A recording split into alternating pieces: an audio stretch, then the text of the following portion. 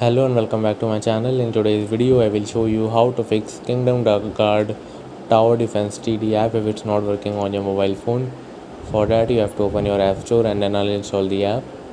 Now you have to install it again and check if the app is working properly, and if it's still not working then you have to open your settings and then you have to open your apps.